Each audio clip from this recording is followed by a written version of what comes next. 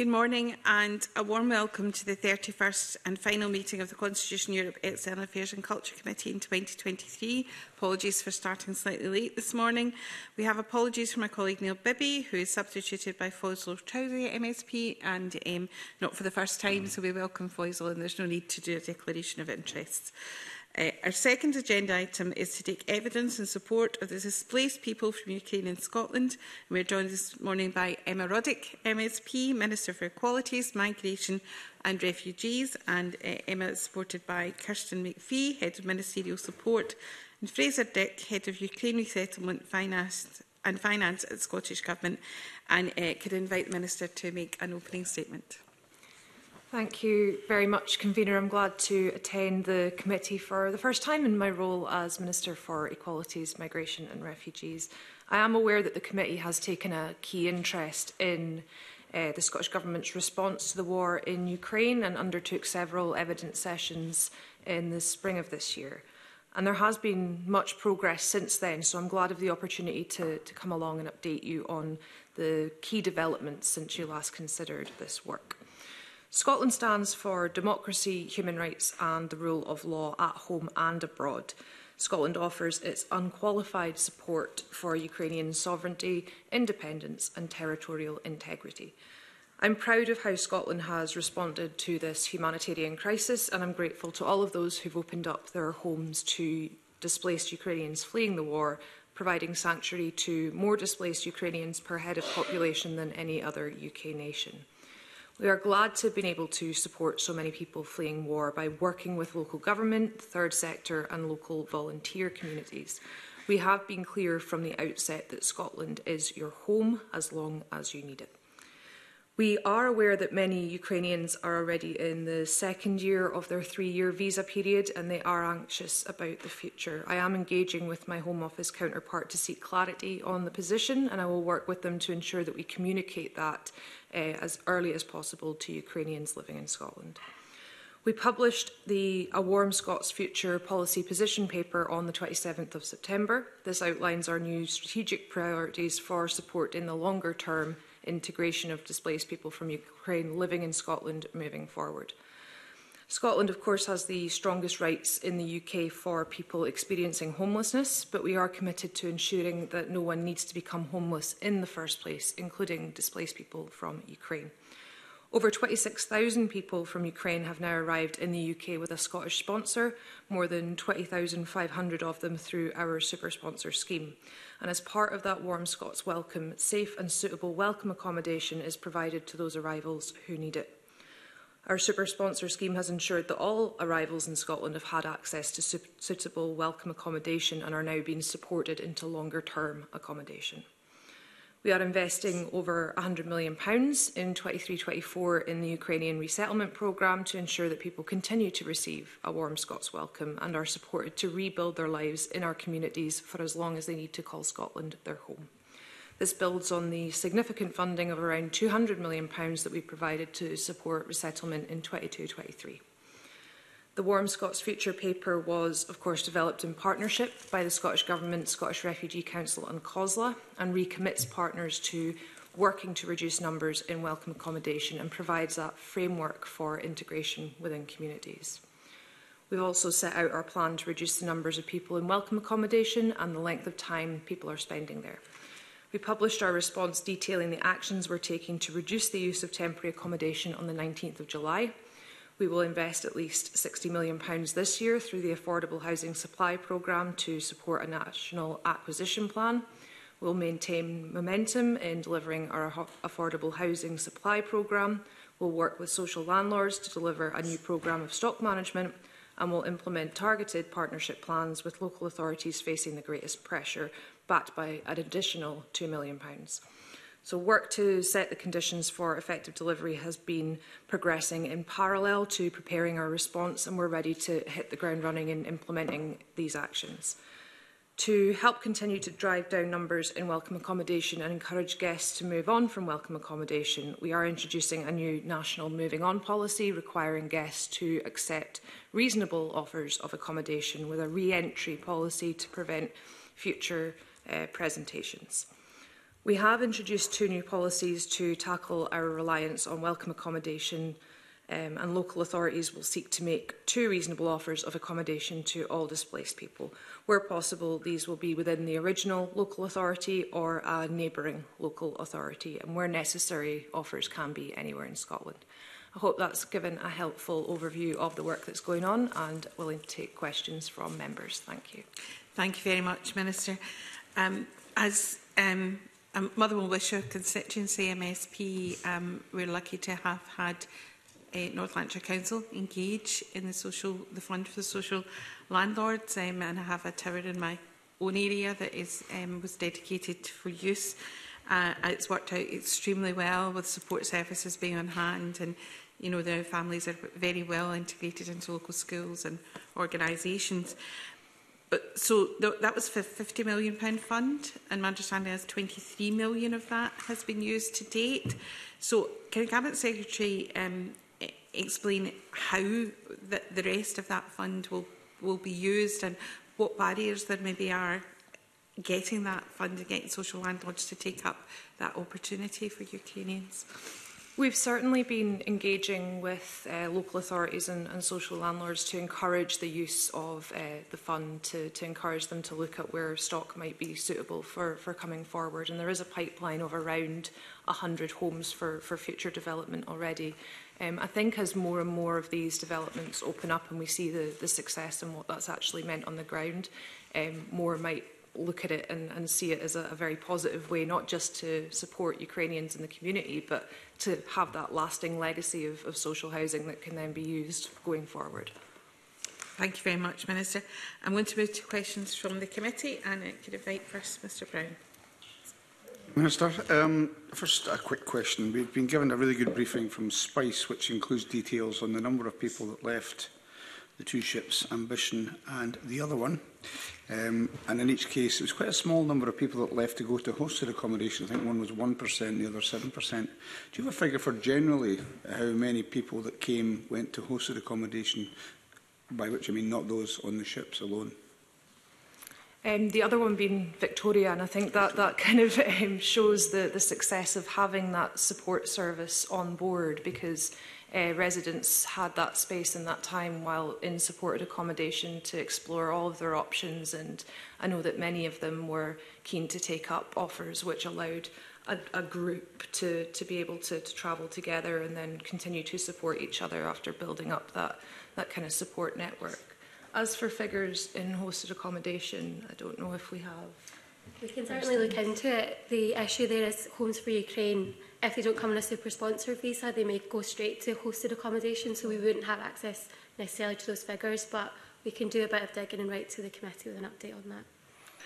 Okay, thanks. The other issue was, I suppose, to personalise it, I hosted a Ukrainian family for 6 months and were able to get them both permanent accommodation and a job, in fact 2 jobs. However, having stayed in contact, they're actually in your region now, Minister, stayed in contact, their real worry is what happens. They see the 18-month deadline looming. Their home in Nikolaev was destroyed. They have no idea where they would go back to. So taking all that opportunity to get a job, quite a specialist job, and having settled after I moved from Cullen to me to where they are now, they're really worried. Is there any reason being given by the UK Government as to why they won't confirm what their intentions are? And secondly, given the possibility, I'll put it no higher than that there could be a change in government next year, and I know you'll have government-to-government relations, is there any indication of where the Labour Party stand in relation to the future in terms of the 3-year visa? For Labour's position, it's not something I can speak to. It's certainly the possibility of government changes is something we're keeping an eye on, and for my part, I'm willing to work with anyone who might be in a position to give Ukrainians in Scotland that certainty, because it is by far the issue that is raised most often with myself, with officials, when we are out speaking to the Ukrainian community in Scotland. Members may be aware that I wrote to my Home Office counterpart yesterday, along with COSLA and the Scottish Refugee Council, pressing for this clarity to be provided.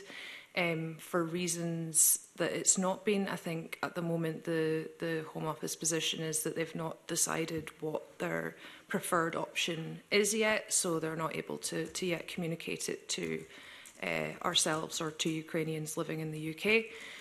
But it is something that we are in regular communication over.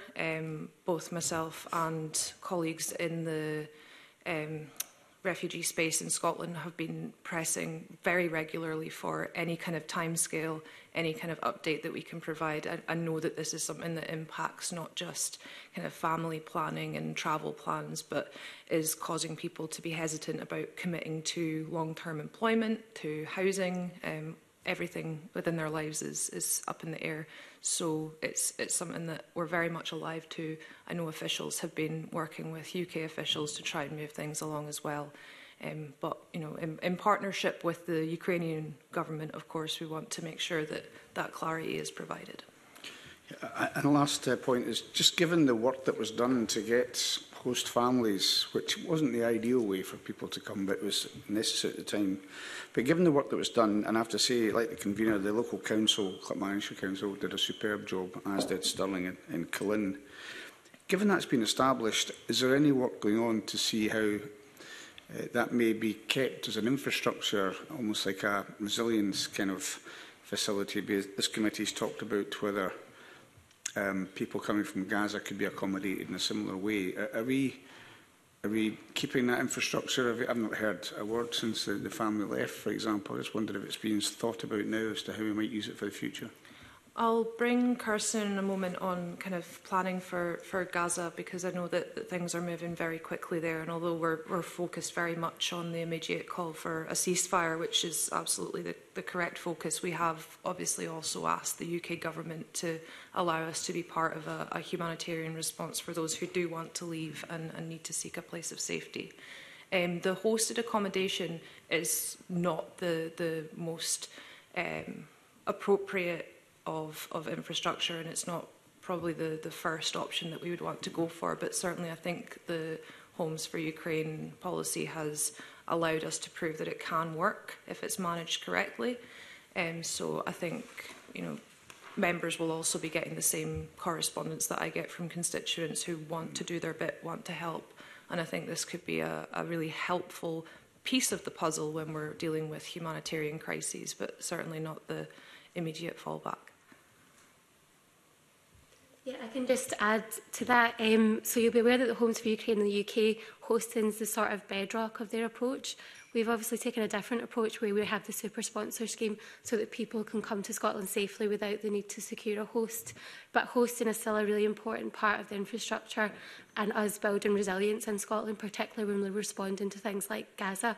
So we have undertaken a review of our approach to hosting. There's a strategic policy focus on our hosting that will look at current guidance, that will look at improvements that can be made, that will engage with host families and people who've stayed in hosted accommodation, so we can learn those lessons and apply them to future schemes if, for example, we had to stand up a response to Gaza. Okay, thanks very much. Okay, thank you. Mr Cameron. Good morning, Minister. I was going to ask about the super sponsor scheme, which has been paused since July 2022, so almost a year and a half ago. Plainly, visas issued under that scheme are still valid, but I just wondered, is there any intention to restart it? Has it now sort of served its purpose? Where does it stand?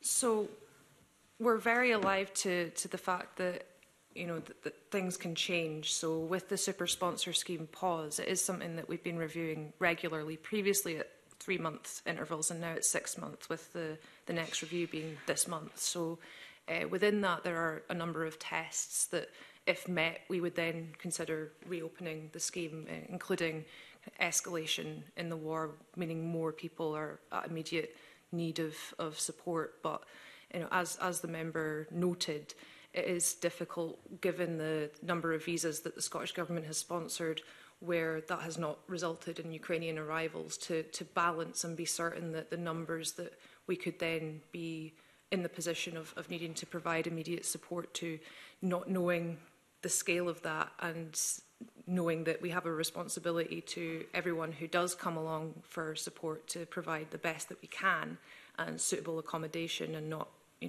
end up with people having to stay in temporary accommodation for too long. That's quite a difficult situation to manage. So that's why we need to keep reviewing it and make sure that these tests are met before reopening. Okay, so it's still live, as it were. Yeah. And was there any evidence that the pause in some way disincentivized people coming, or are you content to say that actually it made no difference?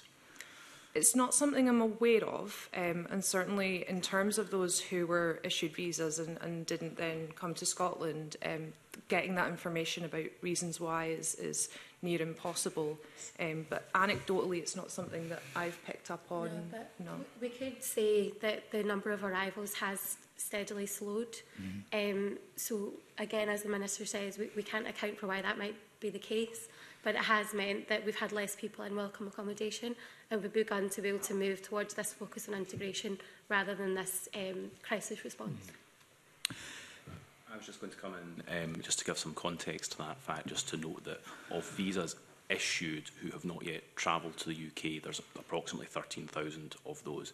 And as you mentioned, the pause came into effect over a year ago now. So you might say it's likely that if you've had your visa for over a year at this point and have not yet travelled, you might say that it's fairly unlikely that you will. You've probably possibly made other plans or resolved to remain in Ukraine or a myriad of other things. But hopefully but as we say, that still is live. As you say, those people could arrive, but it is slowing to quite a low level, as Kirsten said. Okay, that's really helpful. Can I turn to a different issue, which is about accommodation and rent guarantees? We have had evidence from the Ukrainian consul a while ago now that he was very in favour of local authorities acting as rent guarantors to enable people from Ukraine to access private rented accommodation. And Highland Council, the area that the Minister and I both represent, already operates such a scheme. I think Edinburgh and Glasgow were also part of a national working group looking into that. I just wondered, has that group reported, and is there any action the Scottish Government can take to help local authorities introduce rental guarantee schemes? I'm aware at this point over half of local authorities do operate some form of scheme, and we did look into the feasibility of something wider. I don't have the report from the working group. The difficulty accessing the PRS is not something that's unfortunately unique to Scotland, and we do have ongoing conversations again with the other nations about how better we can facilitate access to the private rented sector. It's a really difficult question, and obviously different areas do things a bit differently. In terms of a national approach, we have paused that in terms of pursuing other measures to support Ukrainians into longer-term accommodation. But as the Minister says, there are a number of local authorities that already have their own guarantor schemes, and we continue to keep in contact with them to learn lessons and to support them to help displaced people access private rented sector. Okay. Thank you. Thank you, Convener. Thank you. Mr Ruskell? Yeah, thanks. I'm aware that I think there's still about 3,000 people that are still in the welcome accommodation, and the councils are working very hard to offer people, I guess, two options really, moving into a tenancy or moving into hosted accommodation. There's still a group of people who would prefer to stay in that welcome accommodation. I'm thinking in particular about rural situations where maybe somebody's moved into a hotel like the Killin Hotel, Mr Brown's already mentioned. They've maybe got a job in the local area. They're quite settled, really, but the accommodation options within that community are pretty limited. So I'm just wondering if that is still an issue, because it was an issue previously, and in that particular instance, a number of people moved out. Indeed, family obviously come to stay with Mr Brown, which is great. But I'm just wondering to what extent those people who've become quite settled in those areas and quite satisfied with the situation that they're in, whether there's still a bit of a residual issue there to support those people with what's appropriate that they want.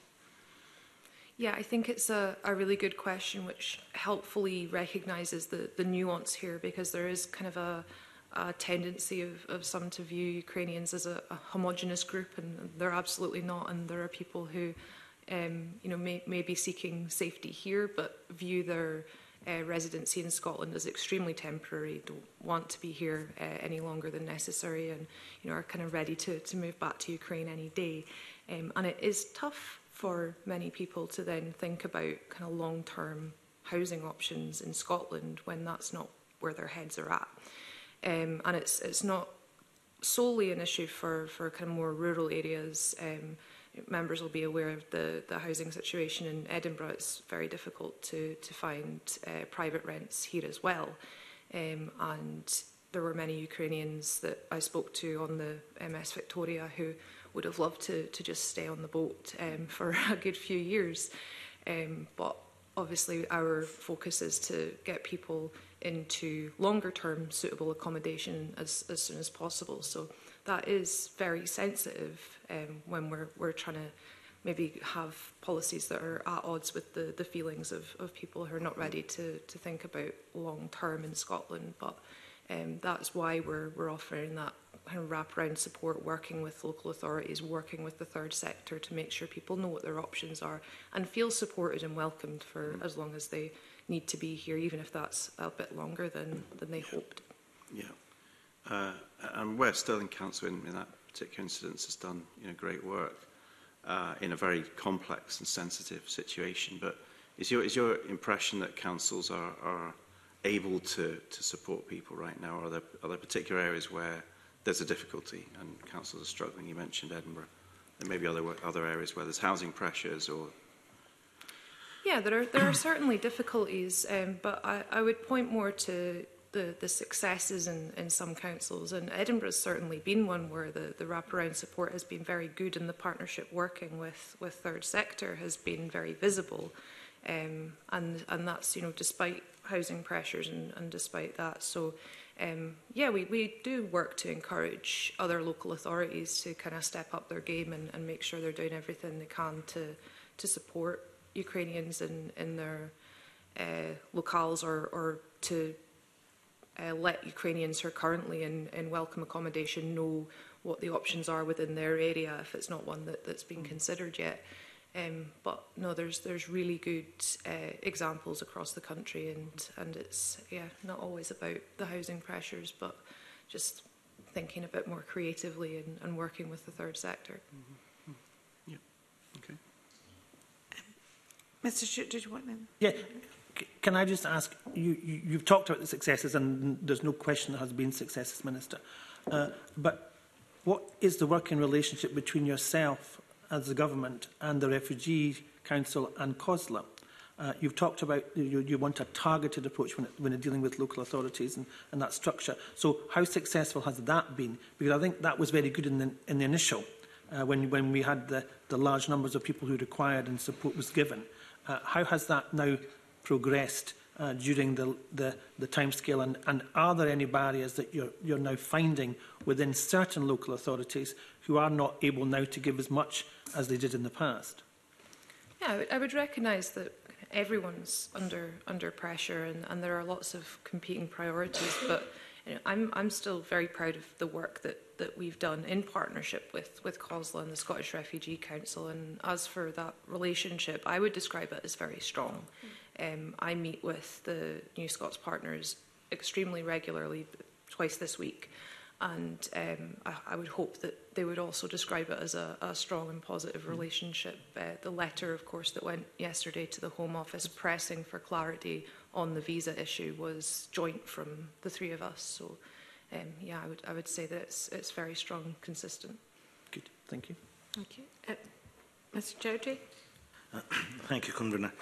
Minister, I have visited MS Victoria and MS Ambitions and spoken with and seen the service they've been getting. Obviously, they are in a temporary accommodation just now, and I'm not sure if they're getting the same sort of service at what they were getting. Given you've mentioned that Edinburgh, but I think every council in Scotland are struggling with a housing crisis. So what discussions are you guys having with the councils to see, it doesn't look like that conflict is going to end very soon. So for long-term housing, what discussions are you having with the councils? So the progress on moving displaced Ukrainians into longer-term accommodation has been really positive, and as we move along, the numbers of people in temporary welcome accommodation is dropping at a steady rate, and I think we've seen that since the disembarkation of the two ships. Is, you know, whereas previously we had to keep quite a lot of welcome accommodation available in case the disembarkation needed, you know, a bit of support. We've now been able to consistently move away from those numbers of rooms and bring down the monthly costs of the Ukrainian scheme. And that has been possible because Ukrainians are more and more finding longer term accommodation that's suitable for them. I think Kristen mentioned the super sponsor scheme. Is that still open? It's paused. All right, okay. And so the last question, the current immigration measures taken by the Westminster, do you think that will affect the negotiations or with Ukrainians or any other refugees wanting to come into Scotland? I hope that it won't have a direct impact on Ukrainians living in Scotland, and there's certainly no kind of procedural reason that it should, given the way that their visas have been issued. My main worry in terms of Ukrainians would be the longer term position on visas and getting them that clarity as soon as possible so that they can start to plan, and so that we and their employers and councils can start to plan as well. More generally, I am worried about the impact of the new immigration proposals, the Rwanda Bill, the Illegal Migration Act, the Nationality and Borders Act, on the impression of the UK internationally. And I think that, you know, most Ukrainians I've spoken to have been very positive about their experience of being supported and welcomed by Scotland. But I worry about how well we're able to get that message across about the support that's available here if the first impression that Ukrainians and anyone else seeking safety have of Scotland as part of the UK is that they're not welcome here. 38,000 salary. Thank you. Thank you. Ms Forbes. Thank you very much. And unfortunately, I fear that Ukraine and now the situation in the Middle East are not going to be the last conflicts in the world, maybe stating the obvious. And Scotland has always led the way in terms of trying to offer support and asylum where we can. I wondered, first question is, what do you think we have learned from the response to help house Ukrainians that would inform our response to refugees from Gaza if we are able to facilitate asylum for them?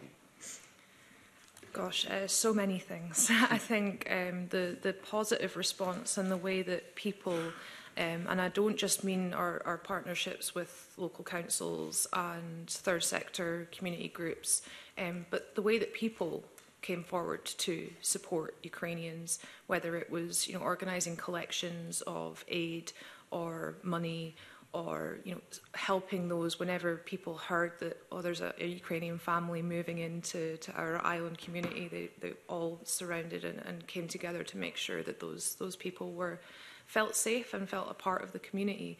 And I think that showed, particularly given the difference between, you know, Scotland, we said we would take in 3,000. We've ended up almost 25,000. That's quite an incredible number, and it shows that we can support people when we want to. Yeah. And in terms of the provision of accommodation, obviously that had to be done at record speeds in terms of identifying accommodation. Some of that was very much temporary. Do you think that we might in future be able to arrange for the rapid provision of temporary accommodation that's a bit more permanent from the very beginning, rather than having to draft in boats or whatever? I think from the beginning we've been willing to be really creative about finding accommodation, suitable accommodation with wraparound support. So yes, we'd be willing to explore, as we have in this, any ideas and any availability of suitable buildings or space that can be used effectively. But you know, in terms of the MS Ambition, the MS Victoria, like Faisal Chowdhury, I did go on board the boat and was incredibly impressed with the services that were available. And I think it's an example of temporary accommodation done well, where people were welcomed and given all the support that they required to then find longer term accommodation. If I could ask one last one, if that's okay. Just around, obviously we can do all that we can in terms of accommodation and services, but ultimately we still don't have power to actually grant visa or access to the UK. And I know that there's a lot of organisations and charities, particularly Sanctuary Foundation, who worked very closely with us when it came to Ukraine, that really want to work closely with us when it comes to the Middle East. And I wonder, this may not be a question that you can answer, but whether, having worked quite collaboratively with the UK government on the Ukraine situation, whether we have sort of tried and tested ways now of saying, look, we've got X number of homes available for refugees, we can look after them. Can you please just enable, and that's not unique to the Middle East, anywhere.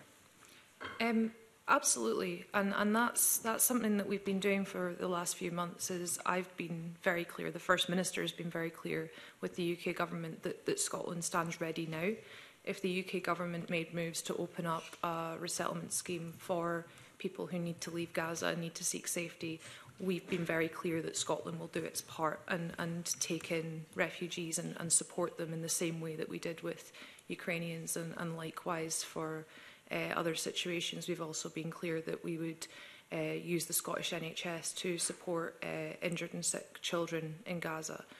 So it is very frustrating that those aren't powers that lie with us, and I think over the last few weeks we've been very clear about what an independent Scotland would do differently, setting out what our immigration system would look like, and being clear that that would be based on treating other humans with dignity, fairness and respect.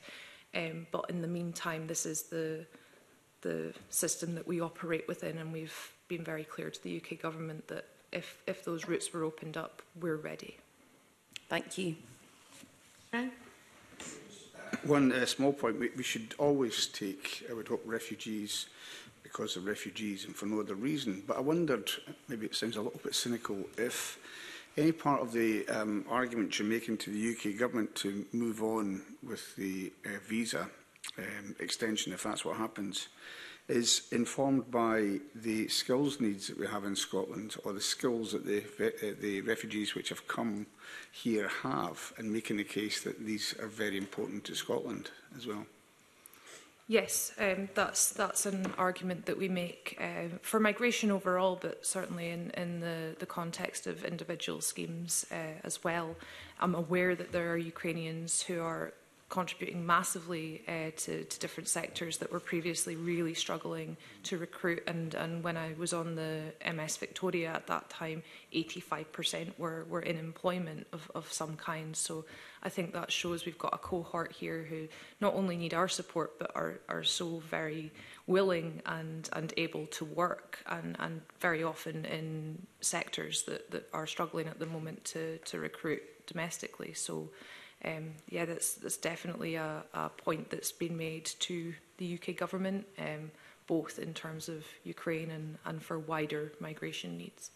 Okay. Does anyone else want to come in? I think we've exhausted questions from the committee. Just on that note, you used the phrase earlier on, Minister, that we can welcome people when we want to, and I'm going to mention my constituency again, because in my lifetime we've had Vietnamese boat people, Chilean refugees, Nigerian, Congolese, Syrian, and now the Ukraine settlement. So we are well used to doing this. But I am struck that the committee took evidence from the Cabinet Secretary in roughly the same timescale on Ukraine, and we had him in on Gaza as well. But in the Ukrainian session, we were already talking about how to bring people in the visa. You know, everything was in motion. Is there any indication, do you have any explanation as to why the process for Gaza is so much slower than the immediate response to the situation in Ukraine? I would be guessing at the details of what the UK government's position is, but I think, you know, from our perspective, one of the difficulties is that while there are people displaced internally within Gaza, they're not classed as refugees while they are still in that place. So that's perhaps a difficulty, and the struggle that many have had to kind of cross any border at this point has made it a lot harder for neighbouring countries to provide the kind of support that Poland was able to Ukraine. Thank you, Minister. I think that is exhausted our session with you this morning, and thank you for your first attendance. I'm sure it won't be the last, but we're very glad to see you this morning, and thank you. We're going to suspend now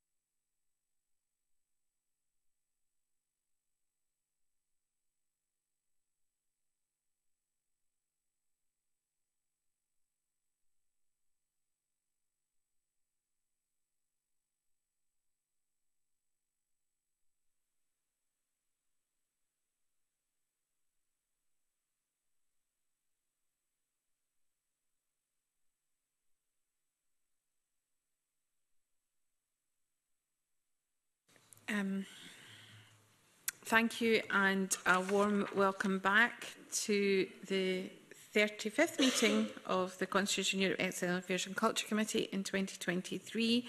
I have a question to put to the committee, first of all, and that is a decision to take business in private. Are members content to take item 4 in private? Yes. Thank you very much.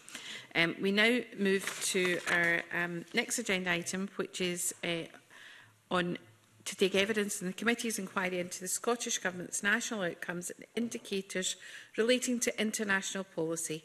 And we're joined remotely this morning by Catriona, or is it Katrina or Catriona? You can maybe confirm that. Head of Beijing office, Katrine Feldinger, head of the Copenhagen office, and Christopher Thompson, head of Washington DC office, Scottish Government. And thank you all for taking the time to join us this morning. Hopefully all the technology will work for us. I wonder if I could open with a question about the annual report, which was published on Monday. It outlines 3 main pillars of work and seeks to connect these with national outcomes and the network outcomes. But in terms of the national indicators, the level below the outcomes in the national performance framework, no indicator has been developed specifically for international network. And just, do you think this is something that needs to be worked on? And if so, how would it be measured? And if I could maybe go to Ms Radcliffe first.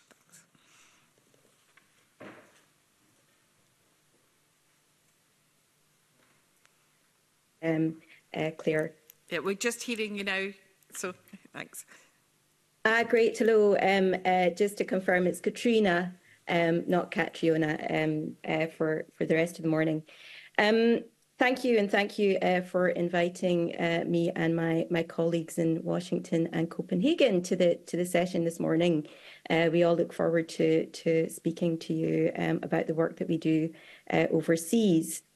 In answer to the question, in terms of us overseas in the Scottish Government offices, we submit annually monitoring and evaluation returns.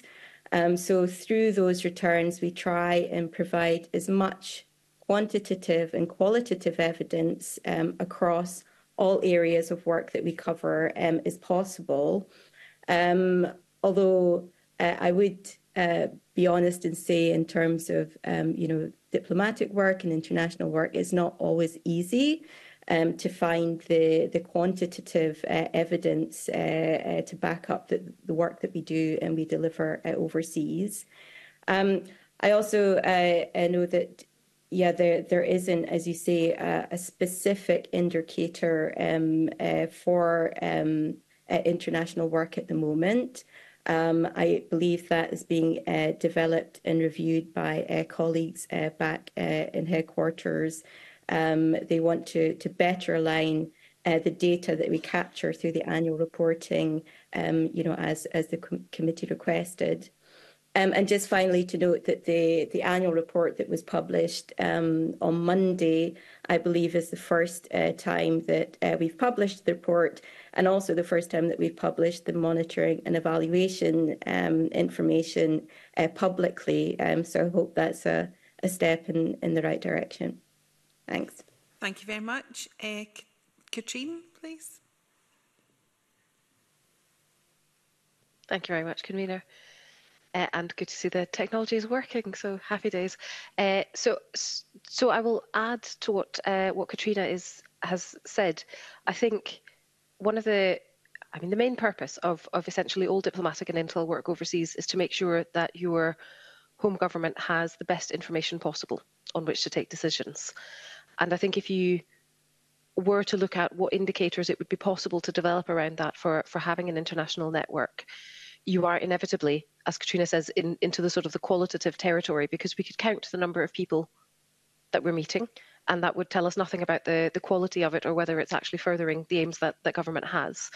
I think where we can and where we do hold ourselves to account internally is around the quality of the conversations we're having, the seniority of the interlocutors that we're able to meet, and also the nature of the relationship between those relationships and the work that we're trying to promote overseas. We have a mandate, each of the international offices specifically, and we also have a series of missions that the Scottish Government is running at until certainly the end of this Parliament, as well as the national indicators. So we actually have quite a lot of guidance on what it is that we're here to achieve. The next trick down is then to figure out how we turn that into what we see as the business plans, where we have traction in the areas that we work in, and making sure that we are targeting as many high value interlocutors and networks in those specific areas. And that really is the trick. How you quite develop that into a national indicator, it is very difficult, as Katrina says, to do that in a quantitative method, but hopefully in the annual report what you're seeing is us beginning to really do that at a qualitative level.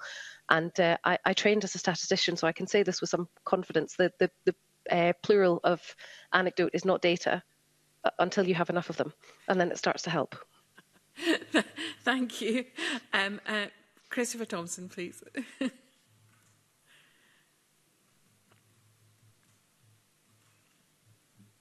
Sorry, just making sure the technology works. Good morning, convener, and thanks for having us. I would just echo what Kat and Kat have both said. We do a huge amount of work to make sure that we hold ourselves to account in what we do overseas, but it is very difficult to draw straight lines between diplomatic work and outcomes. I know that colleagues are working really hard on that, and that's common across all governments. That's not something that's peculiar to the Scottish Government. It's something that we all wrangle with. Am I struggling for volume? I'm asking them to switch the sound up. We can hear you, but it's straightened a little bit, but they've switched it up now. Thank you. I'm also trying not to speak too loudly to wake my wife up, because it's 5:30 in the morning here in DC. Our sympathies, apologies again. Worse things have happened. So yeah, we know what outcomes we're trying to contribute to. I mean, in terms of globally competitive, entrepreneurial and sustainable economy, we know particularly on open, connected and positive contribution, and other things as well in terms of culture, in terms of thriving and innovative businesses. We know what we're doing and what we're setting out to do, but we also know that our colleagues at home are working really hard to figure out exactly how you measure that and fit it into the national performance framework. It doesn't mean that we're not doing that work just now. And I don't think I've got much to add, because I think Kat captured it quite succinctly. Thank you very much. If I could just ask another question around the national indicators. So there are a number that do apply to Scotland international policy in terms of reputation and international exporting. So the committee is recently back from a visit to Belfast and Dublin in our inquiry work, and we met with in Dublin with the Irish officials working in the international office, and they mentioned that they were just about to open their 131st mission in the world, so slightly different scale to what Scotland has at the moment, but indicated that soft power was often the way to open up the other issues of trade and the other conversations that are happening. So I just wondered what was the focus of your work and how you balance those two areas, how you use soft power. Okay, Christopher, you're on screen. If you could go first again, thanks. Yeah, happy to. I mean, I couldn't agree more with our Irish counterparts that soft power is a big part of it. I work in collaboration with SDI, our international trade body, and we set joint objectives during the year. We've a joint business plan, and I think last time I checked, we had about 130, 140 different activities during the year. And it's about using the in that you have to then be able to talk about what Scotland does, particularly in the US. When people imagine Scotland, and we use the word imagine deliberately, they think of Braveheart or Outlander, or these versions of Scotland that are rooted in the past. And what we do, and there's a lot of love for that. There's a lot of love for whiskey and tartan and traditional versions of Scotland. And what we do through soft power is bring people into conversations and then say, but did you know?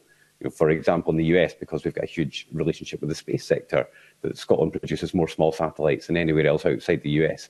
And once you start having those conversations, you start talking about where Scotland is now. And you start having conversations that lead us to trade, investment, and modern versions of Scotland rather than just traditional versions of Scotland. And as an example of that, recently, we had a reception on Capitol Hill for staffers and members in collaboration with the Scotch Whisky Association and the Distilled Spirits Council of the US, the SWA's counterpart. And they wanted to talk about tariffs on whisky, but when we were in the room, we happened to be talking to a bunch of Floridian chiefs of staff from Congress and talking about space. And as an upshot of that, we have a meeting scheduled for January where we're going to be talking to a delegation from Florida and the Science, Space and Technology Committee in the House of Representatives to talk about Scotland's space sector and what we can do to collaborate and work more closely with them. So that little bit of soft power, bringing them in with that version of Scotland that people are familiar with and comfortable with, and then beginning to talk to them about something more substantive is something that we spend our entire year doing. And we see benefits from it, and we're working to do more and more of that through the year. Thank you. Katrine, would you like to come in on this? Yep, sure, thank you.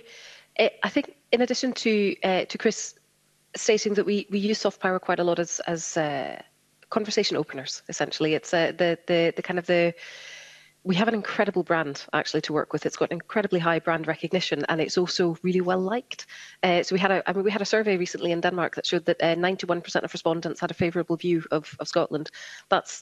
That's an incredible figure, and I would love to say that means we're doing really well. But to be honest, we opened 18 months ago, so actually I think that's just the baseline here.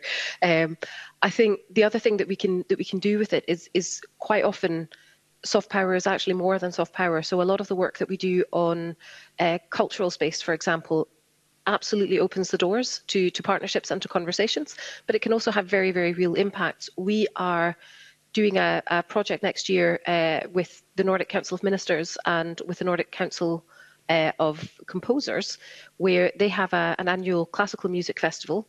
Next year, it will be held for the first time ever as a joint production with a country, and they've picked Scotland. So it's coming to Glasgow. Get your tickets. But also, what that allows us to do is actually to support them in doing artist and composer exchanges. And at the end of all of that, you've got to remember that for the Scottish artists that take part in this, the Nordics are a market of 27 million people with a GDP the size of Russia's before the war started. So it's massive. And the ability to connect the sort of the soft power and this impression of the vibrancy, in particular, and the kind of the modernity of Scotland, which connects really well with the Nordic countries, with actual real measurable outputs in terms of culture in to see a major event like that, or Scottish artists getting booked to play across the Nordic countries, is really, really powerful. Thank you. And Katrina? Yes, thank you. Soft power plays a massive part in the work that we do here in China. We focus our work across 3 pillars on climate and biodiversity, on what we call our people-to-people link. So that covers education, culture, tourism, and social policy, and also trade and investment. And the soft power cuts across all of those 3 pillars. I think maybe just to give you an added dimension to add to what Chris and Katrine were talking about is the value of using tools like social media to reach a wider audience here. China, population of 1.425 billion. How do you even begin to try and engage and deliver on our people-to-people links with such a vast country? One of the best tools that we have here to do that is through our official social media channels. So we have 3 channels that we use here. One is Weibo, which is like the Twitter equivalent back home. Another is WeChat, which we use for slightly longer articles. And the third is something called Little Red Book, which is a bit like Instagram. Now, this is still a drop in the ocean compared to the size of the population of China. But on our official Weibo account, we have 250,000 followers. On WeChat, we have 13,000 followers. And Little Red Book, we've just opened, we have 11,000 followers. So whatever we do, we can multiply the audience by posting on those channels and sharing what we do. A recent example is the Cabinet Secretary, Mr. Robertson's visit to China. So he came from the 23rd to the 28th of November. It was a 6-day visit across 3 cities. The first ministerial visit to China from the Scottish Government since 2019 and post-pandemic. So it was really important for us to use that visit to maximum benefit and to reach as many people as possible. We posted on our social media channels every day at the end of the visit to update people on what he'd been doing, what he'd been saying, who he'd been meeting, and to share, the Scottish Government values and what we do here. His roundup vlog. He did a vlog to round up everything that he did over those 6 days. That vlog alone received over 220,000 views. So it's just a wee example of a different, type of soft power, but something that's really powerful in terms of how we engage out here in China. Can I just clarify, was that 220,000 views within China or globally? Sorry, within China. Thank you. Thank you. I'm going to move to questions from the committee. I'll move first to Ms Forbes. Thanks very much, and delighted that you could join us, particularly at that unearthly hour of 5 a.m. My first question is that each of you will obviously be working towards the Scottish Government overall objectives for Scotland, but equally I imagine you have short-term objectives for each of the offices.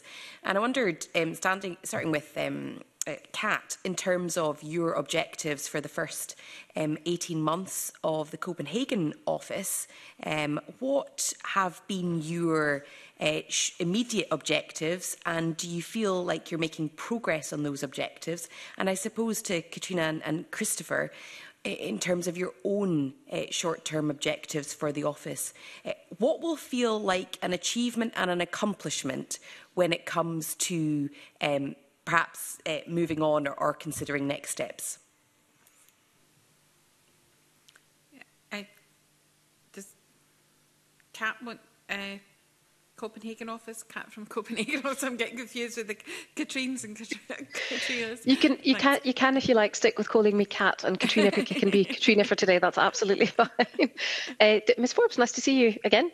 So I think, the short answer is anytime you take on what is essentially a bit of a startup within government territory, the first set of objectives are about getting that right. So how do you land and market and make a reasonably sized impact, but one that's also kind of right-sized in that if you give yourself so much follow-up work to do that you actually fail in doing that, then you're not really doing yourself any long-term favours. So we had some short-term objectives for the first year about having a couple of high-profile visits that helped us generate some press and attention around the fact that we had landed essentially in the Nordics. We had a couple of quite internal-facing objectives actually about getting the team right for the kinds of things that we thought that the Nordics might be interested in talking to us about, and making sure that we had the right skill sets, the right policy backgrounds to be able to do that. And then we had a big set of objectives about getting the relationship with our host British embassies right. So we have uniquely, I think, in the network, we have the task of working with either 3, 5 or 8, depending on how you cut the Nordics and Baltics network that the UK government runs. And so making sure that we have enough time span, essentially, to get the relationship right with each of those teams, understanding what their priorities are in the single country that they're in, and how we can sort of work with that and augment it has been a really, really big part of the work for the first 18 months. I also think it's a part of the work that's paid off really, really well, because we're now at a stage where with those embassies, we're starting to have annual organised events. So Burn St Andrews starting to roll out across different countries in terms of kind of a nice high profile cultural event. We have a really good understanding of what their priorities are, and we therefore have a really good understanding of where Scotland has something unique to offer to, for example, Sweden or Norway. And we can therefore brief the British Embassy, make sure that they are drawing us into conversations. And for only 3 people in the Nordic region, that actually gives us quite big bang for our bucks. So that's been a really deliberate part of the strategy.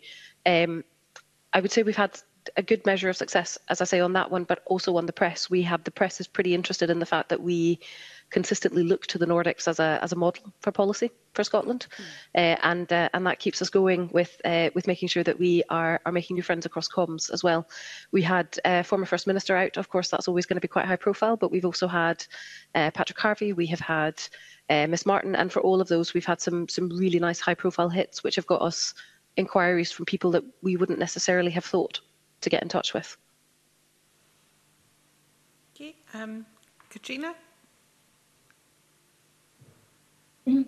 Hi, yes, thank you. Actually, it's a really nice question to get to be able to answer. So thank you for asking it.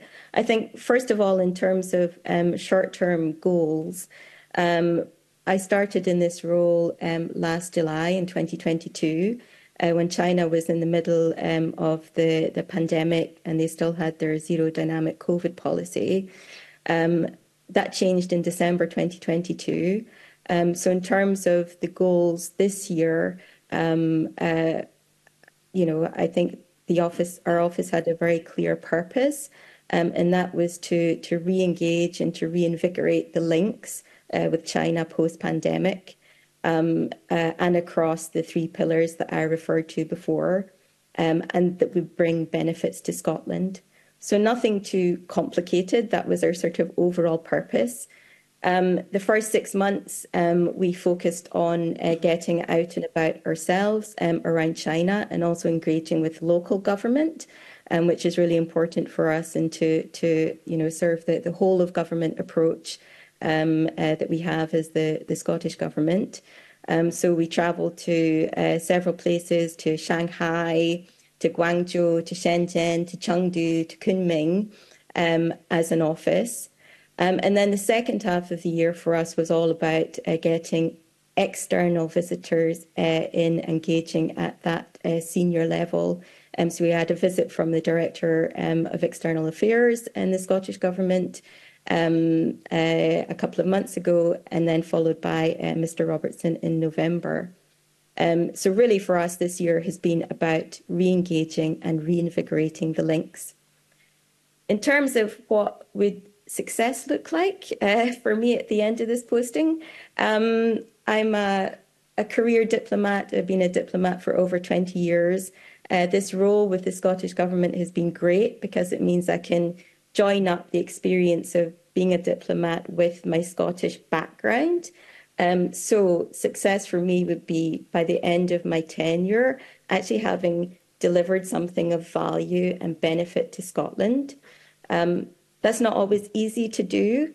If I would pick out one thing, and just to give, again, a bit of an extra dimension, something we've been working on this year under the social policy part of the people-to-people pillar is sharing how the Scottish Government approaches its policy on alleviating poverty, and particularly alleviating period poverty.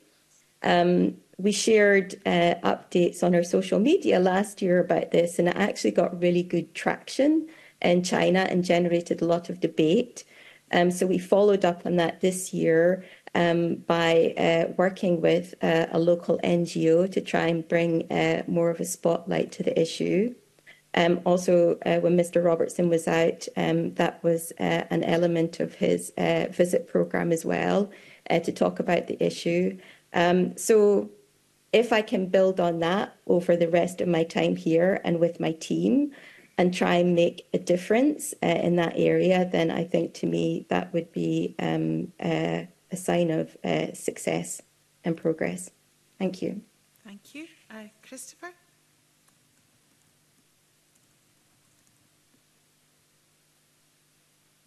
Sorry, had to wait to click a button to unmute. Hopefully you can hear me. Thank you for the question, Ms Forbes. We have 6 in-year objectives here in the US office. Some of them, as we touched on, are not entirely measurable about trying to enhance reputation, but most of them actually have measurements against them. And we have 3 in-year sort of ongoing deliverables as well. So we have things that we measure that we want to be better at. But given the nature of the relationship between the US and Scotland, to paraphrase a presidential campaign, it's the economy stupid for us. There's a lot of work we do in trade and investment. I think the annual report highlights the investment that's come into Prestwick through Mangata, which was a US investment that colleagues and I had been working on for a number of years. These things, for me, are hugely beneficial.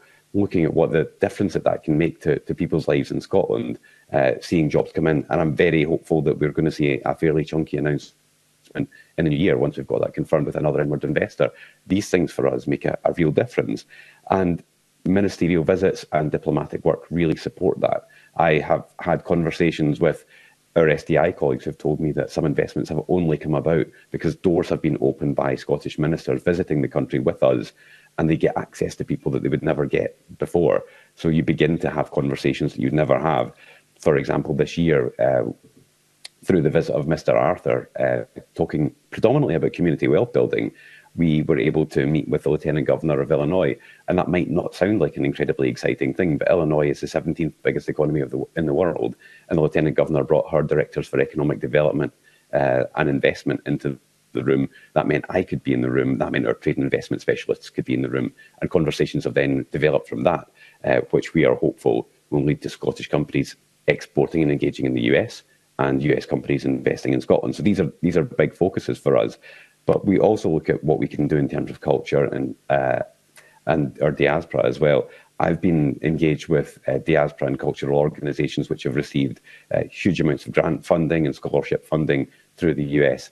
And whilst I can't always draw a straight line and say that's directly because of me, one this week directly came because of an introduction we made in the US, putting tens of thousands of pounds into cultural organisations in Scotland. These are the things that I feel really good about. This is what success is like for us. And yeah, there's lots and lots more we can do. The US is a country of 330 million people. Right now, my office is 3 people. So there's definitely more that we can do. But there are brilliant wins that we've had so far. And yeah, it's a mix of things that you can't measure and things that you can measure. But I think going back to what Kat said at the start, some of it's just about the stuff that you know is doing good. And that's what we spend our year doing. Thank you. Ms Forbes, are you? Thanks very much for that. I mean, I think obviously I wouldn't draw you to comment on political matters, but I think it's really interesting how Scotland maximises the brand that Kat talked about there, because in a sense there's an advantage which you may not have for elsewhere. And secondly, it's fascinating to see people relate to Scotland as an entity in and of itself, rather than just necessarily being subsumed within the wider United Kingdom. If there was one area you would like to see the cross-party committee here really focus on in terms of an opportunity for Scotland in the coming year, what would it be? I mean, Christopher has talked really about the economy and trade and investment. Is there anything else to add to that? It's almost one sentence, really, of where you think we should lend our cross-party support to the work that you're doing.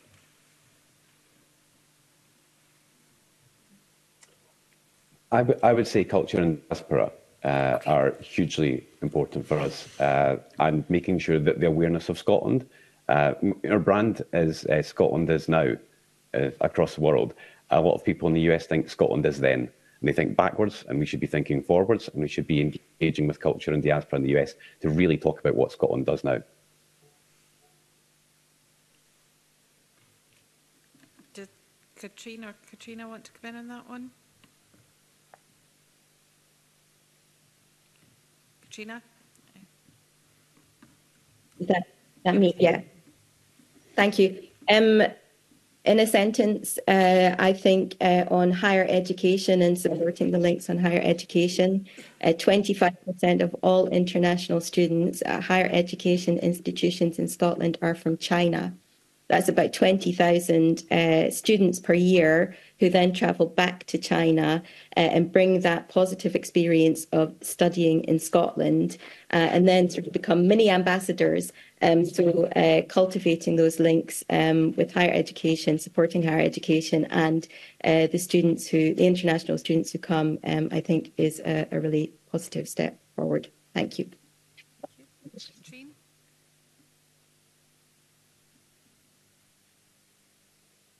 Yep, I mean, in a sense, you're getting sort of three of the big priorities for all of the offices here. So you've got diaspora, you've got higher education. I'm going to add the third one, which is around energy. The focus we have in Scotland on delivering around ScotWind, but also on hydrogen, on CCUS, on essentially what the energy networks are going to look like for the future, are so dependent on the decisions being made in the rest of Europe and around the North Sea in terms of what will the markets look like, what will offtake look like, where are the supply chains coming from. We're going to do 28 gigawatts, but the North Sea alone is going to do 300 gigawatts. The opportunity for Scotland to be in the middle of shaping the conditions for its own success in that space are going to be absolutely enormous, but also something that we really, really need to seize on. And that would be probably where I would like to see some real cross-party activity. Thank you. Ms Forbes, that's great. I'm really grateful for that. Thank you. Mr Cameron. Thank you, Convener, and good morning to the panel. Thank you for being with us today. I had one sort of short question to Christopher on something he's just said about culture and the diaspora. We've done quite a lot of work in the last few weeks and sort of more generally about Scotland's heritage, and one of the items that I think came up in the last few weeks was using the diaspora or Scotland's sort of international connections, if I could put it like that, to potentially help create funding or create opportunities for projects here in Scotland. And, whether that's, helping safeguard a ruined castle, or keeping a traditional music group going, or whatever it might be. I'd welcome just any further thoughts you had about how we can leverage international connections towards that endeavour.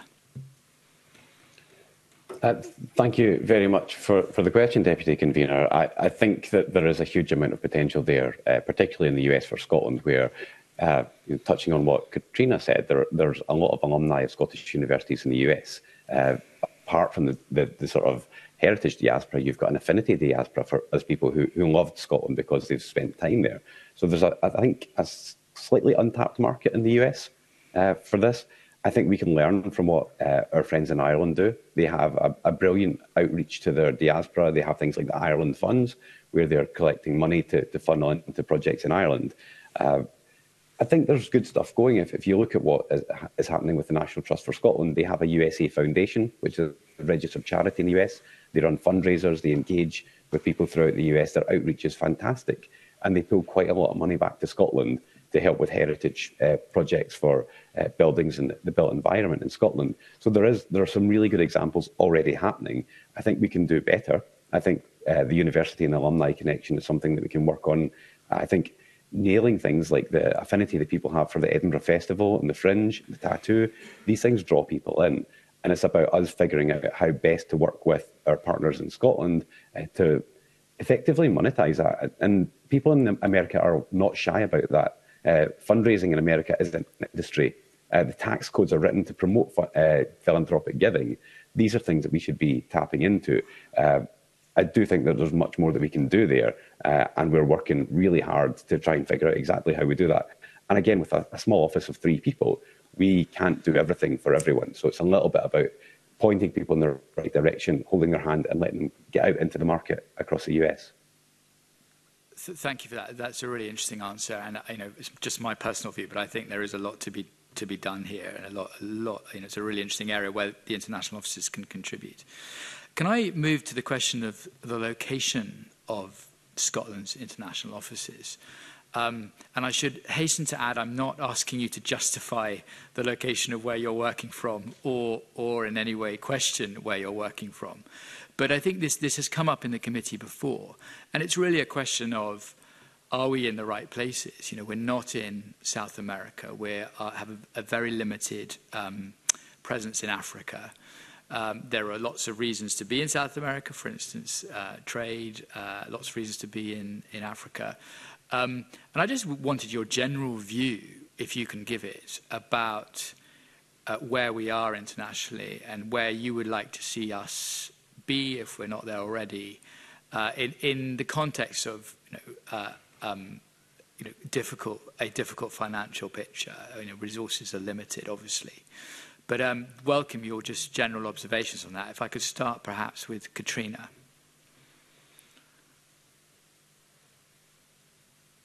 Thank you.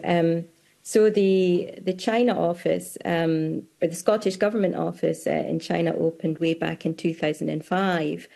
So I think we were one of the earlier openings, although SDI had a presence here earlier than us, going back to 2003. And then, yeah, I believe the network grew in recent years. It's a really good question. And actually coming from the background that I have, I see value in having offices in a number of places overseas. I guess the question is about budget and affordability, and where you can actually open offices. I understand there's a commitment to open an office in Warsaw within this government. I don't know of any other plans. Given my background, before I came to China, I was actually in New Delhi. So, India being a place of multiple opportunities. But as you say, it's very difficult to pinpoint. I guess the question is, how big is the budget? And then work from that. Of course, it would be great to have many more offices overseas. Sorry, I realise that's hedging the question a bit. I know it's a difficult question, and I mean I think the point that several of you have made is you have relatively small offices with 2 or 3 people in them, and there is a question as to how far that can go given the size of the country that you're based in. I wonder if Katrine or Christopher have anything to add. Katrine. Thank you very much, Deputy Convener. So my background before I joined External Affairs and flitted off to Copenhagen was in our International Trade and Investment Directorate for the Scottish Government. And in that context, I was part of developing the evidence base for all 3 of the international economy plans. And I think that process of really interrogating what it was that we were trying to do, and therefore what the evidence was telling us in terms of where we ought to have people located, resources located, was really powerful. And it's something I'm very keen to take with me over into the external affairs side of Scottish Government. I think where we ought to be is kind of one of those questions that every single government on the planet struggles with. And I think you could justify just about anywhere, but I think the trick is to make a decision about what it is that you want to achieve. Are you going into a location because you want to have international development connections, because it's sort of pure diplomacy, because it's trade and investment? Therefore, what kind of resources do you want to have? One of the really fascinating things about being based in the Nordics is that we're not the only ones that operate on a regional basis here. So Ireland do to an extent, New Zealand do, Iceland do. The Faroes actually run their relationship with every country in which they're not based through Copenhagen. So there's lots of kind of models that we can explore about how do we get at some of those opportunities. I guess particularly for me, the thing that I would like us to bear in mind in doing this is looking at what the gap is. So we can go into a market that's already very, very well developed with relatively limited resources and probably not have huge impact, or we could be going in and trying to open something from a kind of a closed door perspective. We probably also wouldn't be that impactful in that scenario. So where is the kind of the sweet spot? I don't actually have the evidence in front of me at some stage, but I do think it's something that we need to look at really seriously. And Christopher? Yeah, I mean, I would echo what both my colleagues have said, and selfishly, sitting here in the US, I'd love to have more resource in the US. As I said, 330 million people, currently 3 people in my office. At full staffing, we are a mighty 4. But that doesn't allow us to do as much as we'd like to be able to do. Kat's given a bit about her background. Well, both Kats have given a bit about their background, and my background is economic development. So I see the opportunities that we can't get to because we just don't have enough people. I see what my FCDO colleagues who are on platform with me at the embassy are able to do and the outreach that they're able to get across the economy, but across culture and across sort of soft diplomacy as well. So I would be all for having more resources, but the question goes back to how limited are the resources and what else could you be spending that money on? There's a cost-benefit analysis to be done SDI do a lot of great work where we don't have diplomatic missions in countries, but there are definitely things that we can add and augment to what SDI already offer. Thank you for that. Thank you, Convener. Thank you. Mr Ruskell? Yeah, thanks. I'll maybe just stay with that theme, actually, and ask you, perhaps with Kat, just about the priorities of the European Union, because something I've sort of picked up with a number of the committee visits we've done recently is that there's an increasing focus with the European Union on the accession states on the east. So I wanted just to get your thoughts on that in terms of responding to the agenda of the EU and integrating and working with the EU, where you think that sort of frontier of deeper engagement is, and how potentially a Warsaw office could feed into that. So maybe just go to Kat with that one just now. Thank you very much. It's a great set of questions, really, and I think that some of the questions have their answers at home in Scotland. A lot of the work that we're doing on alignment and retention of EU law and tracking effectively still where the EU is going, even though we're outside it, I think is really important for understanding where it as an organisation or as a series of organisations is moving to. If our intention is to stay aligned and friendly to it, then we need to first of all be aware of where it's going. The second part of that answer in terms of how we engage with some of those potential candidate countries, I think some of the work that we've done around Ukraine and particularly Ukrainian refugees, but also engaging with some of our Baltic neighbours around what that picture looks like is really important. Again, at all times seeking to understand where are these sets of organisations moving to, and therefore where do we need to stand in order to remain relevant to them? I think one of the challenges that we're seeing, and this is maybe where some of the Nordic part of the answer to this comes in, is that there's no doubt at all that all European Union member states see each other as the primary force. So where they focus their resources on international engagement, they will focus it, first of all, on each other, second of all, on larger global blocs, and only then on others. So we have to work really, really hard to have something relevant that offers into that wider European connection. I mentioned energy. That isn't just from the economic opportunity, it's also from energy security. The offer that Scotland has to make Europe on that is actually really, really critical for its industrial future. And I think framing it in those terms probably gets us into more rooms. So that's something that we're starting to explore. And then I think the part of that sort of brand awareness, the Scotland is open, Scotland still wants to be a part of this, is actually really important as well. We still get a very, very friendly welcome, and I think it's incredibly important that we maintain that over the next decade, essentially, to make sure that Europe is still aware that Scotland does want to align. There's a lot of global instability, geopolitical instability, essentially wanting to be part of something stable, I think sends a really strong message. Okay. Just to pick up one thread of that then, I mean, looking at the international network, strategy, there's quite a strong focus on hydrogen that brings in a number of different offices. Scotland House in Brussels, team in China, France, Germany, and I imagine Copenhagen's in that mix as well. I'm interested to know how that work is coordinated practically, because, I guess it could look a bit disparate in terms of looking at particular economic opportunities in different countries, but who's kind of leading that work? Is that Cabinet Secretary with energy responsibility here? How is that work on hydrogen being aligned with direction of travel of the UK government as well on hydrogen? So I think it'd be good just to get a kind of a sense of that. So I could go back to Kat on that. I could bring in Katrina as well, because I know the China office has been involved in that, but I'll maybe stick with Kat just now, and then we can bring in others. Yeah, I'm happy to start. So it is an energy policy lead and therefore an energy ministerial lead as well. What I will say is that all of the offices, certainly across Europe, are absolutely engaged in this, and I suspect across our global network, but with different roles. So the office in Berlin has done absolutely amazing work in driving out German partners for offtake, essentially. So where will hydrogen be sold to in the future? Who will have a need of using it? The Nordics is a slightly different proposition. Here we're working with countries that, like Scotland, will have the ability to supply. that hydrogen. And so what we are looking for is making sure that we are working with those Nordic partners on what the supply chain looks like to build out the renewable energy that's going to generate it, what the regulations around it might look like. We can inadvertently end up influencing EU regulations via the Nordics by having some of those conversations, and I think that's quite important.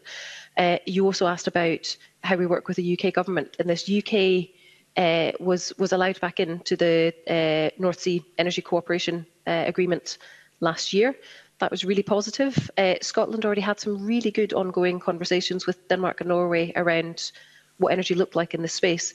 And what we've done is actually deliberately join forces here. The fundamental is the UK needs Scotland to achieve its net zero targets in order for it to achieve its own. And all of us on that European security level actually need this to happen as well as on an economic level. So here is an area where it just serves us to work as a block and to make sure that everybody understands where everybody else is going, and that's what we're trying to do. Our offer back to energy colleagues and to the energy minister and CABSEC is that we basically work on behalf of the energy team here. So there is a really, really close coordination in the background. We've recently added a thematic lead to that so that we have somebody travelling across Europe and essentially helping us to coordinate that work. It's absolutely mission critical. Thanks. Can I bring Katrina then, given the Chinese Beijing office perspective on it? Yes, thank you.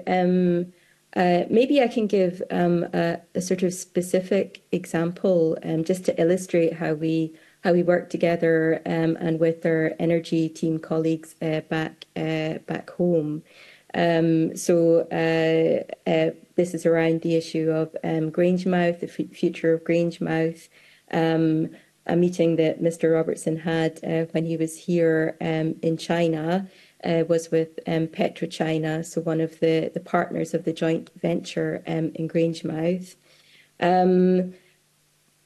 What do I want to say about this? So I wanted to explain that on that issue, it's not a lead for us as a Scottish Government office, it's not a lead for the Cabinet Secretary. But because we've got very close links with our energy colleagues back home, and with the Mr. Gray, who covers that, has responsibility for that area, it means that we can work quickly on the ground here when we need to raise issues with, in this case, PetroChina. So having those links meant that when Mr. Robertson was out here and there was an announcement the same week by the joint venture company on PetroChina, it meant that we could go in on the ground, have face-to-face meeting, about that particular issue. We got up-to-date briefing from our energy colleagues, overnight in a matter of hours. We were able to feed back, the results of the meeting that Mr. Robertson had with the president of PetroChina on the ground here. So those links, actually being out here on the ground and being able to link up with colleagues back home really quickly on really important pressing issues for Scotland, I think makes a big difference. And then the other dimension you asked about, working with the UK government. So, on that particular issue, we invited along to the meeting a UK government official from the British Embassy to join us because it was so important to give that, joined up view on that particular issue. And then just a wee bit more background, if I sort of step back, it's working with our colleagues back home in the Scottish Government and UK Government here. We had a meeting with the chair of China National Petroleum Corporation, so CNPC, in the summer, which the embassy invited me along to because one of the issues that was going to be discussed was Grangemouth. So all of that joined upness really helps us on the ground and hopefully a joined up approach that will have longer term benefits. Thanks for those examples. Thank you very much. Mr. Chowdhury. Thanks. Thank you, Convener. Good morning, panel. I think my question is in line with my colleagues Donald Cameron and Mark has already asked. How do we measure the impact of international offices on trade in comparison with places where we do not have international offices, such as Bangladesh or Brazil, in terms of measurable outcomes? I'm looking at Katrina. Katrina. Me? That's a really good question, and I think even though we sit out in our our offices, me in Beijing, Katrina in Copenhagen, Chris in Washington, we don't always have those stats and data to hand. So we rely on reports from others in terms of what the latest information is on exports. So, for example, on China, 2 weeks ago, we were saying that China was the, if I get this right, I think we're saying China was Scotland's 13th largest export. But actually, just in the last week or at the end of November, we had updated statistics that said China is Scotland's 6th largest export market, excluding oil and gas. So that sort of stuff, we don't sit and sort of generate from our offices, but rely on reports, external reports to give us that information. So I guess that's the same for places where we don't have offices or representation. It's a reliance on those external reports and data and analysis. But then, of course, you have to have somebody there working and actually analysing them and deciding what to do next with that information. Do you want Katrina or Christopher, did you want to? Yeah, Christopher, yeah. Thank you for the question, Mr. Chowdhury. I think it's a really interesting question because it goes to the heart of why we are in market as diplomats. There are SDI teams around the world where we don't have diplomatic representation. I think, again, the statistics are not something that I have to hand, but if you asked my SDI colleagues in the US, are they happier with us in country supporting them or happier without us being there? I would very, very much hope that they would say they're much happier with us here and that we give them a boost to the trade and investment work that they do. As for other offices and whether that would be helpful in markets like the subcontinent or other places in the world, I would very much hope that would be the case. But it's a little bit of speculation that whether that would be a good thing or not. Very much hope that having any further offices would augment and add to what our colleagues in SDI are already doing, and most of which is fantastic work. Katrina, I think we're left with one. Katrina. Katrina, sorry. Yeah, so I mean, it's almost impossible, isn't it, to measure what you don't know or what isn't happening. I think, as Chris says, it would be really nice if we could see us moving into, like we've just moved into the Nordics, so they're already really strong export markets and already really strong inward investors into Scotland. It'd be nice to think that over the first period of the office being open, we would see an uptick in that. But again, with 3 people covering all of these countries, that might be a slightly unrealistic kind of causal relationship to draw from it. I do think where we're really maturing as a network, and that isn't just in the Nordics, is, as Chris says, that ability to mix diplomacy and trade. So quite often the two open doors for each other. We had a really good experience working with SDI and also with UK government around Wind Europe over the past year, where the fact that we were able to field senior officials as well as trade specialists to speak to major investors like Vestas, like Copenhagen Infrastructure Partners, like Maersk, that makes a difference. You have a different quality of conversation with them, and we have subsequently seen an uptick in the follow-up conversations from those companies in what's happening in Scotland. So while I would never, I think, put us in a position where I would say 3 people are responsible for delivering a massive uptick in trade and investment, I would say, again, you can measure some of this qualitatively, and hopefully over time we'll be able to see it quantitatively as well. May I ask, do you believe there is a need for the location of Scottish Government International Office to be reviewed? I think it's something we should always have under review, to be honest. We always have done. as I said, I came into this from international trade and investment. We went through a process of working with SDI to check whether they were in the right locations. I think we always need to be alive to the kinds of companies we're trying to help export, the kinds of international investors that we're trying to land into the economy, and make sure that we're in the right places for that. For my personal opinion at the moment, I think those markets where we can blend the diplomatic and the trade are probably the ones where we will get the most value.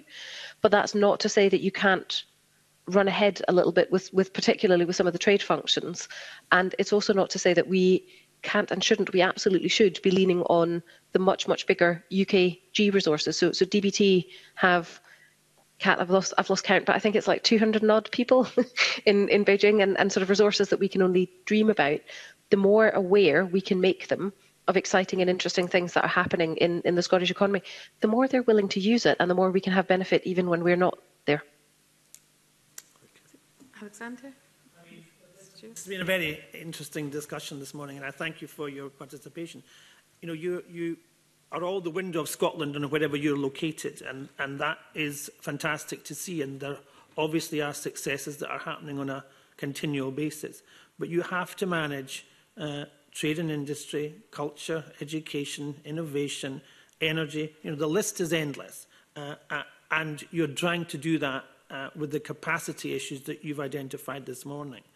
So what becomes the priority for you in ensuring that you capture the market you want to? Because, yes, we'd like to have you doing all of that, but that's not possible with the people and the resources that you have. So how do you square that circle to ensure that you are trying to capture as much of these areas as you can, but what priority do you think is specific to the location that you are in, that is your biggest market, or the one you want to develop the most, or the one that has the most potential? Because, as I say, you cannot cover it all, but I think you're trying to do that, and you have cooperation from UK and embassies and others who you can pull on. But what is your main priority for each of you within your own location? And if I can start with Katrina first.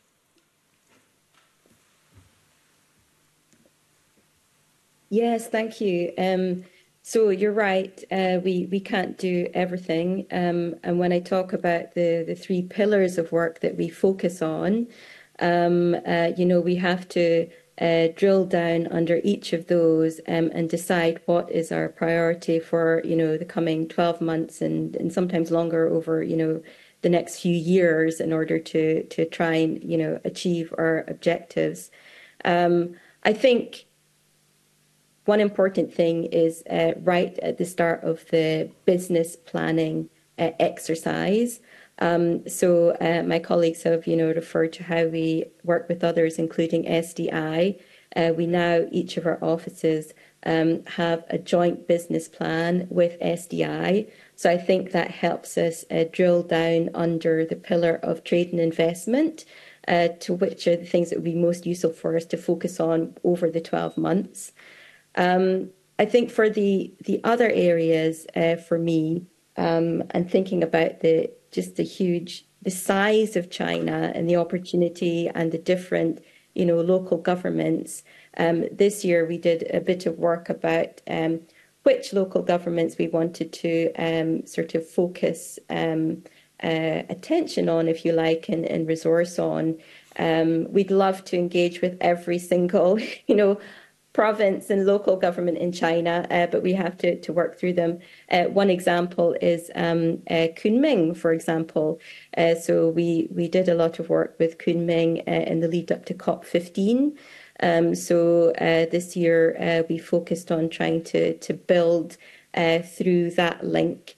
And that was one of the reasons for Mr. Robertson visiting Kunming as well as Beijing and Shanghai when he was out.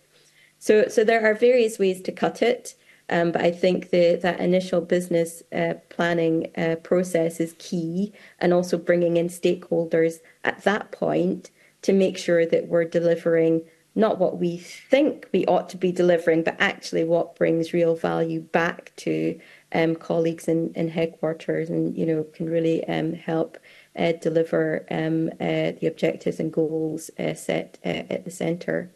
But you're right, working with partners is absolutely essential.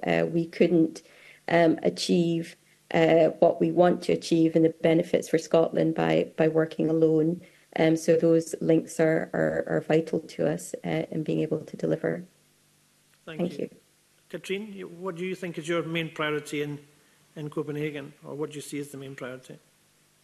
Yeah, I mean, it's almost like a layer of sieves, isn't it? How do we use our mandate as an international office to contribute towards Scottish Government's missions in a way that has traction in the countries that we're working in, and in a way that also has a kind of a client or somebody that is interested in working with us back in Scotland. So we have, as Kat has described it, we have essentially 3 long-term goals, and those are around energy in the North Sea. They're around learning from the Nordic consensus model of democracy and the things that we can bring back to running good public services in Scotland. And they're around really using Scotland's brand to promote culture, and particularly cultural exports. Within any given year and within any given country, we then are kind of chopping and changing to what we think has most traction, essentially. So with Norway at the moment, it's very definitely CCUS. So that's where the focus is. With Denmark on energy, it's much broader, and so keeping those conversations going in parallel essentially is actually part of where we put the effort. Because we only have those 3. What we also have is a kind of an opportunist rule that we only do our business planning for 75% of our resources, and that gives us a little bit of flexibility when something else pops up that just looks absolutely amazing, that we can therefore go chasing. I think it's actually worth highlighting some of the people and some of the behaviours that you have sitting in the offices overseas.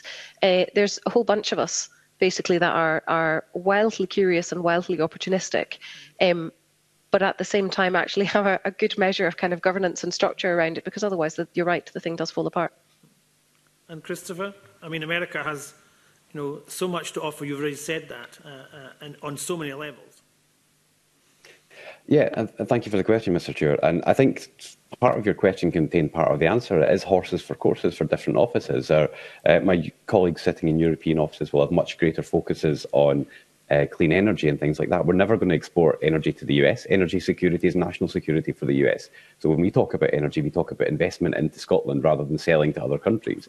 And being located in the country, as Kat touched on, allows you to have your finger on the pulse. It allows you to be entrepreneurial and say, actually, what's going on just now is slightly different from what we planned a year ago. So you can shift. And those business plans that both of my colleagues referred to are not just done jointly with the SDI. When our business plans are created, we're going out to departments across the Scottish Government. We're going to our agencies and saying, what are your priorities? How can we help you by being in country? How can we help deliver for Scottish enterprise? How can we help deliver for Creative Scotland and Screen Scotland when we're in country? And I mentioned that we've got our 6 sort of big pillars that we have in country as part of our business plan. All of them feed for me into trade, investment, and into money and jobs going back into Scotland. That's how I justify my existence. That's what I got up in the morning for. And trying to do everything, as you alluded to, is why I sound like this today, because we are running about with small resources, doing as much as we possibly can. But that business planning, I think, is absolutely key to it. It's done with partners in Scotland, it's done with partners in country, and it's also coordinated centrally through DEXA and through colleagues. So we're not just going about picking the things that we think are going to be good in country. It all contributes to a larger whole under the 3 priorities that we get from ministers in our priority mandate. Thank you, Camilla. Thank you. And a final question from Mr. Brown. Yes, thanks very much. Ms Forbes said earlier on that she didn't want to get to comment on political events, but you do work in a political environment, and from the time that I was in government relating to external affairs, SDI and so on, things have changed. This is probably the worst I can remember, and I would cite the letters from Alistair Jack and from David Cameron, which are a cross between a juvenile huff and some control freakery, which really do set the context for the environment in which you need to work. Now, my memory is that despite that, the civil servants, both in the Scottish Government and the UK Government, did manage to work pretty effectively together. And I'd just be interested to hear whether that is still the case, whether it's a constructive relationship, and also whether there's a difference in areas where the Scottish office is located within a UK embassy, and those where it's not. There may not be. I'm just interested if that seems to make a difference. But so it's really just for a comment on how the civil service work together between the different administrations. And if I can start with Christopher. Thank you very much for the question, Mr Brown. And it's a chance for me to boast, because the recent Scottish Affairs Committee report in the House of Commons actually highlighted the work done in the US as an example of partnership between the Scottish and the UK governments. I'm really pleased to be able to say that the relationships we have at Post here in the US are fantastic. I got on really well with the Ambassador, with the Deputy Ambassador, and with colleagues from the UK government. Things can happen at home and in the political sphere, which will have an impact on what we do. As officials, our job is to get the work done. We have our priorities, we have what we do, we don't get involved in politics.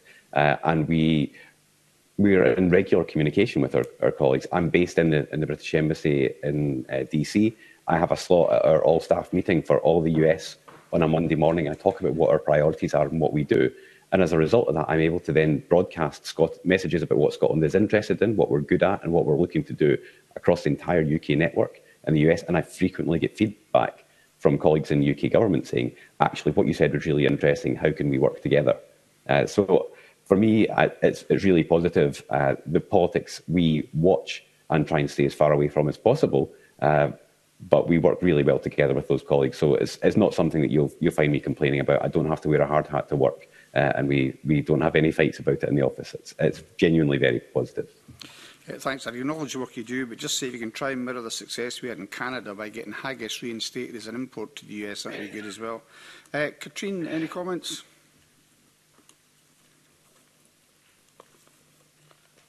Yeah, I suppose just to echo Chris, I think we need to be a little bit cautious about taking what is played out in the media quite often as the reality on the ground. The reality of the relationships we have with the British embassies across the Nordics and Baltics it's actually really good. We landed really well. We've established ourselves really well. We are seen as part of the embassy team. We've also worked really hard to establish a series of joint events and joint working groups so that we are all aware of each other's priorities and sort of able to make ourselves relevant to each other.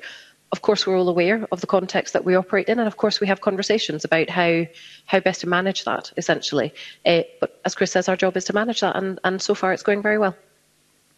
Thank you. And Katrina? Yes, thank you. I would echo what Chris and Katrine have said.